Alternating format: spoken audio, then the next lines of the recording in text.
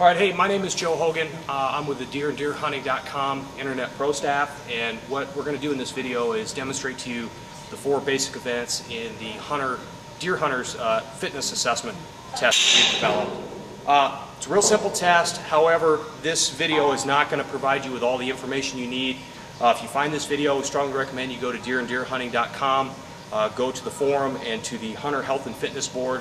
And this assessment test will be put up as a sticky so that you can read a full description of the assessment and then make remarks, ask questions, and join in the discussion about it. Again, there are 4 events. I will not describe the scoring of those events here. You'll have to go to the website to do that. But I'm going to go ahead and jump right in and show you the first of the 4. The first of the 4 events is going to be a 1-mile ruck march carrying 25 pounds on your back and 10 pounds in your hands. Basically what I've done is I've just taken a regular old backpack, and I've taken a 25-pound weight plate and just wrapped it up in a sweatshirt to pad my back a little bit.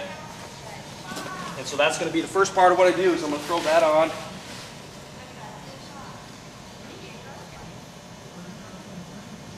Make yourself as comfortable as you can, because even though it's 1 mile, it's a little bit, it'll wear on you a little bit. And then I'm just using 2 5-pound dumbbells. It doesn't seem like much, but basically it's going to simulate the equipment that you would carry in your hands, whether it be your bow or your rifle while deer hunting.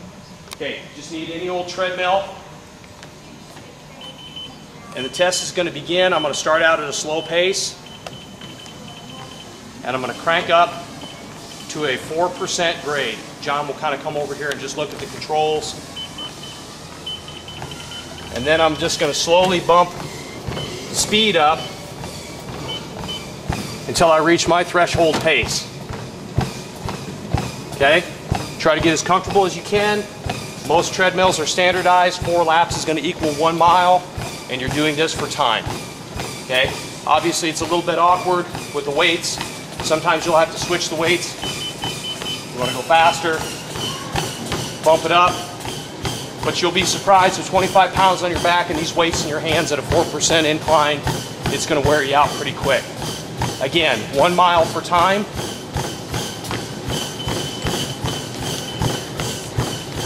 Record that time,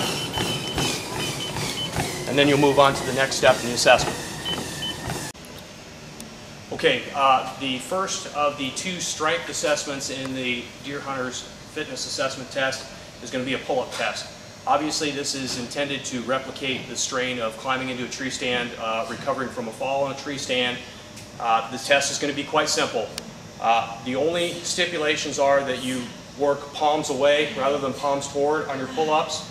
You begin from a complete dead hang and you return to a dead hang at the end of every rep. There is no time limit. You're going to do as many pull-ups as you can as long as you can hang on the bar. Once you let go of the bar, that part of the assessment ends. What I'm going to do is just jump on the bar and I'll demonstrate 3 good clean pull-ups so you can get an idea of them. I will also mention though, we don't care if you kip, if you want to use your legs or whatever you need to kick to get your chin up above that bar, that's perfectly fine. Okay, so again, I'll just demonstrate 3 pull-ups.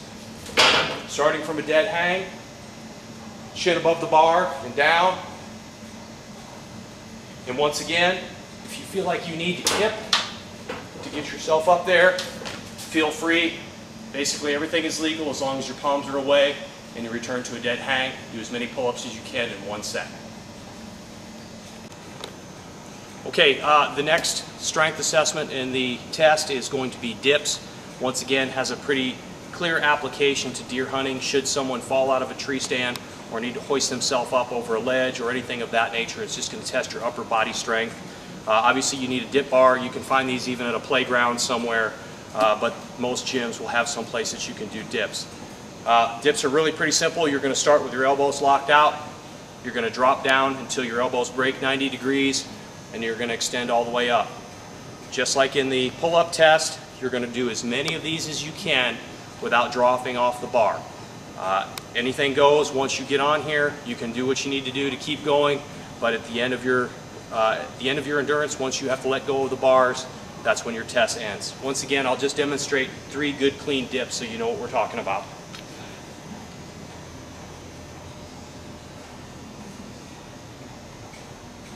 Okay, once again, if you want to tuck your knees, bend your legs, whatever is comfortable for you, that's fine. Okay, do as many of those as you can in 1 set. Okay, the next test that we're going to do after we've done the dips is a test of overall abdominal strength, and basically it's a plank and hold for time. Plank is a real simple movement. You're just going to begin in a prone position. Draw your elbows up underneath your body. You want to have a stopwatch so that you can monitor your time, how long you hold it. But essentially you're just going to roll up on your toes, hold yourself in a neutral position. This is the plank position, and you simply hold this as long as you can. If you drop your abdomen to the ground, obviously that ends the test. Or if you need to come up and arch your back, that will end the test as well. Basically, you need to stay in this position and hold it for the maximum amount of time possible, up to 2 minutes.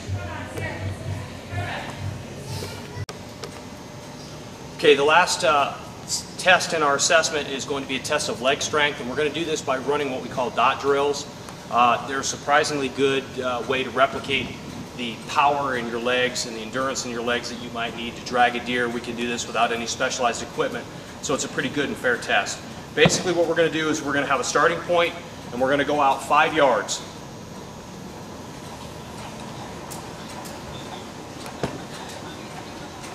Okay, it doesn't have to be exact, just get about 5 yards. What we're going to do is we're going to go down, touch the target at the far end, come back and touch this target. That's 1 rep. Okay? You're going to do those for 60 seconds and you'll do 4 rounds of that with recovery in between. What I'm going to do is simply demonstrate to you 3 reps. So that means up and back, up and back, up and back. That would be 3 reps. And I would do, in a normal test, I would do as many of these as I could in 60 seconds. So go ahead and if you want to just drop the camera angle a little bit back, John, and follow me, and I'll just do 3 of them as fast as I can. Okay, so and go. I'm going to sprint down. 1, 2, 3. Okay. Once again, we invite you to go to deeranddeerhunting.com, go to the Hunter Health and Fitness Forum, and check out what we're doing here. I think you'll enjoy the test, and I really look forward to the conversation that springs from it.